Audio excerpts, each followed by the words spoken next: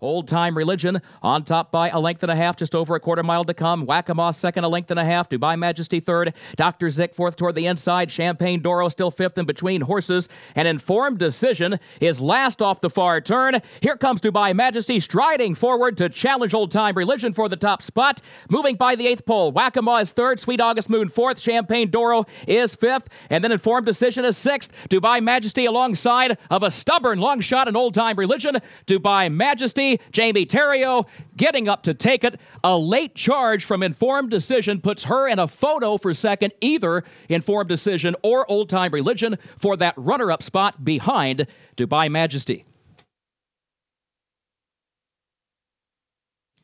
Keeneland's seventh race, the 30th running of the Grade 2 Thoroughbred Club of America Stakes to number 8 Dubai Majesty. Owned by Martin Racing Stable, LLC, of William and Stephanie Martin. Owned also by Dan Morgan. Trained by Brett Calhoun, Jamie Terrio, the jockey.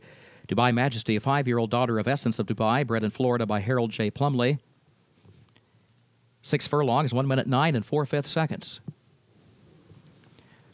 On the turf course, Thoroughbred Club of America President Mr. Ed Sonnier makes the trophy presentation for race 7 to the connections of number 8 Dubai Majesty.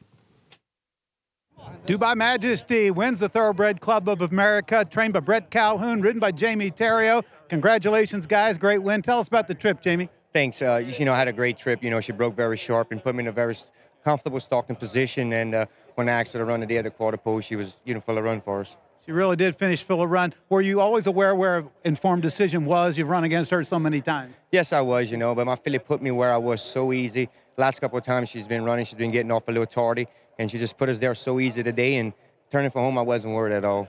Good ride. And Brett, this mare has just been so good to you. She's nearing $1 million now in career earnings. She's won on dirt, turf, and I think today was her first win on the synthetic. She's run some very good racing on the synthetic, but it is her first win on the synthetic, and it is her first Grade 2.